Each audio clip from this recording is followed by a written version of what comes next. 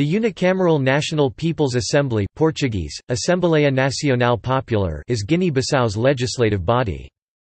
The current National People's Assembly, formed following elections held on 28 March 2004, has a total of 102 seats. 100 members are elected through a system of party list proportional representation. The remaining 2 seats are reserved for Guinea-Bissau citizens living overseas, but they were not filled in the most recent election. Members serve 5-year terms.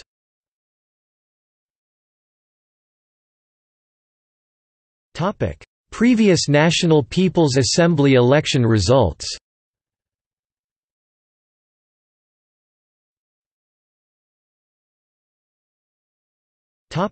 See also: History of Guinea-Bissau, Politics of Guinea-Bissau, List of Presidents of the National People's Assembly of Guinea-Bissau.